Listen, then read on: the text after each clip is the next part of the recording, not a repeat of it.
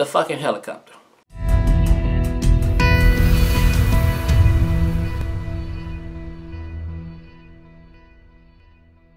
Welcome back to another RJ Talking Walking Dead. This one is for season 8, episode number 5.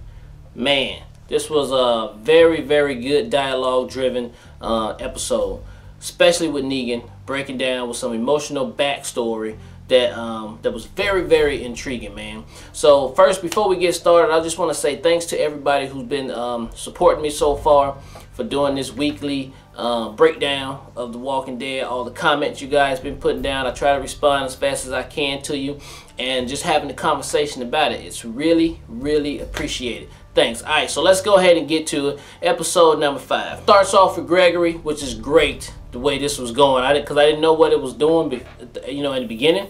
Started off with Gregory getting interrogated by Negan and the crew, and to my, I don't know why Gregory is still alive at this point, but I guess he adding some in between for Rick's and them crew and Negan them, and a little bit of comedic element on there. So okay, I know he can't last too much longer because his time got to be running out. The patience with Maggie and them and or the patience with Negan and them got to be coming to a head real soon. But anyway, that was a very good convincing argument that he made to stay alive, to keep his job, to Simon and Negan. But now, I don't know if anybody noticed, but you guys probably did, but I thought it was very interesting when Negan got up when he was pissed off and started yelling at Simon like, "You're not backsliding, are you? You're not backsliding, are you?" Oh, let me let you know who in charge. You know, right there, that plays, I think that plays into what he talks about later on with Gabriel when they up in that room when he started talking about his backstory. So I thought that was interesting. The other great part about this whole interaction is this is the meeting Negan was talking about when Rick and them rolled up and started shooting out. So that was another point of view to see it from their side, which I thought was great, because then you got to see everybody walking out the door at that very moment when Negan first started seeing Rick and them showing up in the thing. So that was really, really a good, clever play. Gabriel and Negan locked up in their room. That was a really good back and forth for both of them. Gabriel spitting out all of his confessions and truth about his past and what he did. He was really just trying to make Negan, you know, relax, cool down, give me some of your story, maybe confess, maybe we can work this out as human beings, you know, just trying to save his ass for the most part, but at the same time still trying to be a priest. And for the most part, he did pretty good. You know, he got the best of Negan. He got away. He got locked up in that room by himself to get away from him. He got a chance to talk to Negan. He didn't, and as a matter of fact, he got Negan to at least confess a little bit about what happened to him and what started off, which I thought was very emotional and very well performed by Jeffrey Dean Morgan. Because man, that face when he started to cry, talking about his first wife, his real wife, it was excellent.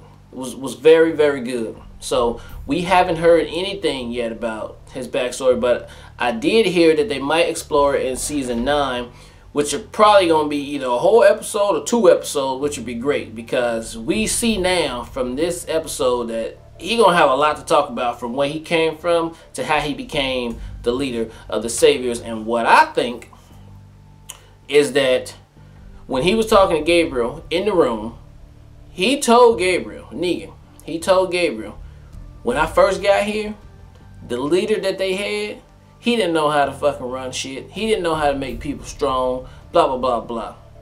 So he did it. He stepped up. He made it. I'm thinking Simon was the first leader of the Saviors.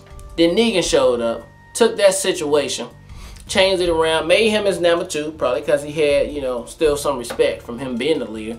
And that's how we got to what we got to now, you know, with a whole bunch of more detail up in there. Because the backsliding of Simon and all that, like, we're not taking a step back. Now, it could be Simon was the last leader's number 2 instead of being the leader. But either way, I think it's probably going to be better if Simon was the leader and then Negan came and took that over. So then we go to Rick and Daryl.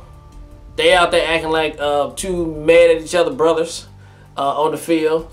They killed the last guy from the satellite office, and he told them that everybody died except for the 3 people that made it out. Which I thought he had said the short-haired woman died also, which I thought made Daryl pissed off even more. But it turns out no, that's not what it was. So those 3 made it alive. That guy died. But then in the middle of that, him and Rick get into it, and the guns all blow up. It's destroyed. So it was like a big waste of time to get the guns, and now you don't have the guns. So it's like, I don't know. They get into a scuffle. They start fighting like brothers, and then they work it out, right? So Daryl take off on the motorcycle. Rick start walking, and I'm like, what the hell, Rick walk? And then it makes sense. Yeah, he walking to the damn Garbage Pail Kids to talk to them because he got all the Polaroids that he been taking to show that, look, this is what we've been doing, which is perfect too. Because look, this is what we've been doing. You need to get on the team, okay? Nigga them about to be done. When they get finished, either you're gonna be with us or against us. So I thought that's a good trick. Now, where Daryl's going, I have no clue. Maybe he going back to Alexandria or Hilltop. I don't know. I don't know. But all the guns are gone. So neither Rick and them have the gun, or Nigga and them has a gun. So the 50 cal is gone for the most part. Okay, then we get back to the Savior's headquarters. Everybody is stuck inside because all the zombies are all the walkers are surrounded the building. So you got the top brass up in the room starting to go ahead at fighting at each other, just like Negan was saying to Gabriel, that if I don't get back soon, bad shit gonna probably start happening. People gonna start killing each other and fighting for power, normal shit. And what do you know? Yes, it started happening. Simon trying to take control and trying to keep people calm and trying to keep it like, come up with a plan or something to do, and then boom, all of the workers start coming upstairs. This is like any classic rebellion right here. It's hot. There's no food. There's no water. There's no electricity. They pissed off, right? And it's only like 5, 6 of the people who's supposed to be in charge without Negan, and yeah, they're a little pissed off because what's up with the power? And where's Negan? One of them shoots a gun. I forgot her name. She shoots a gun to calm down the crowd, and then right there, at that instance, here come Negan right back up in there. So that calms everybody back down, but he is totally livid at this point. So he gonna have to get to the bottom of what the hell happened.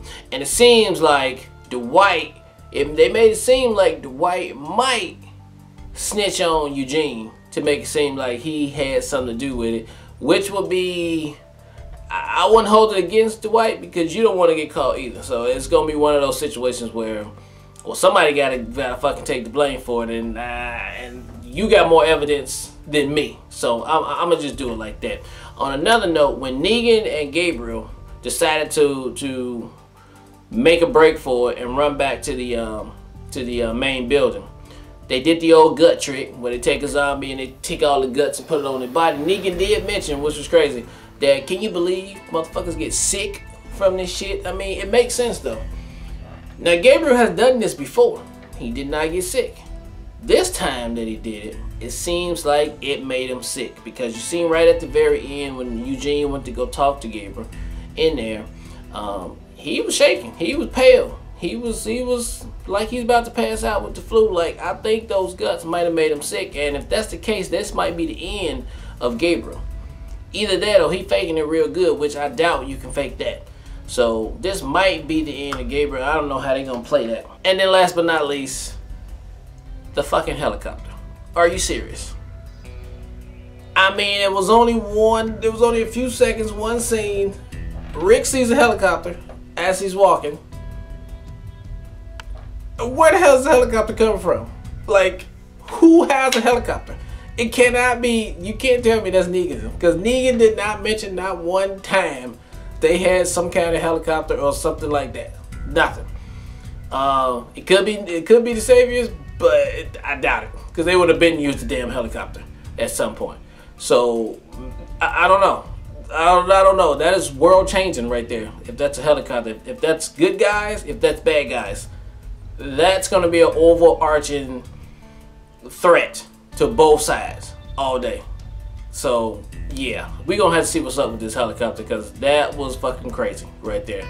That's probably the if you seen that in the apocalypse after so long you've been out there, you were like, holy shit, there is still hope. Or not. But still, something is flying. That means there's still hope somewhere.